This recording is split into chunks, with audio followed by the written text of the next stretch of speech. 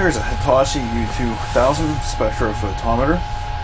This particular method is calibrated and baseline for materials analysis, that is solid materials. And what I want to do is do analysis on various plastics. So this is absorption mode, and we have a range of negative 0.025 to positive 3 in absorption units.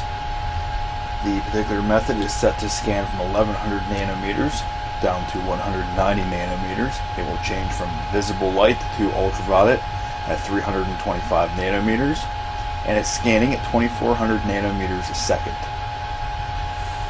We're going to start this right now. I have a piece of plexiglass in the sample chamber, which still has the protective coating on it. A 5-second delay prior to scan.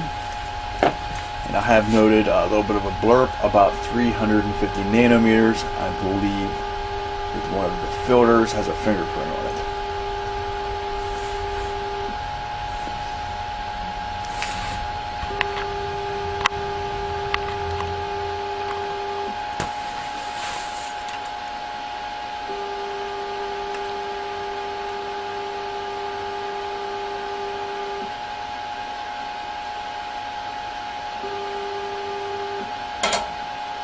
And there's the ultraviolet lamp.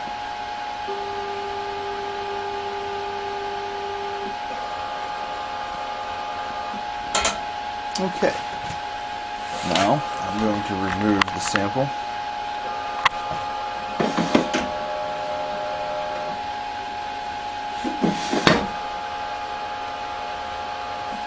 See, the protective coating is still on it.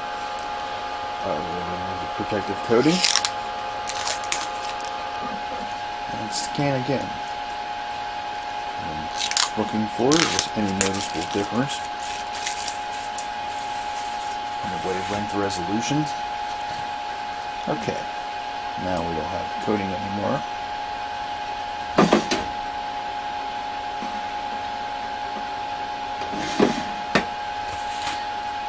And we're going to run the same method again. And we'll draw right over top of this graph so that we can see an apples to apples comparison.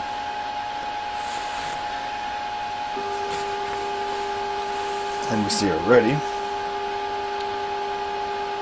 that the absorption has been diminished greatly.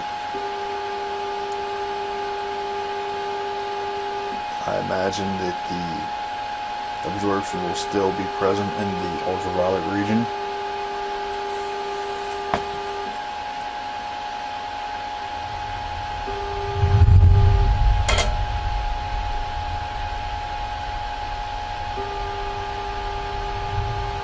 Okay.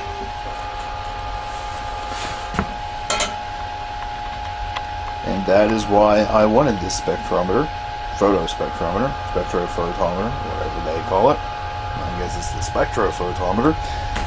That's exactly why I wanted this for materials analysis.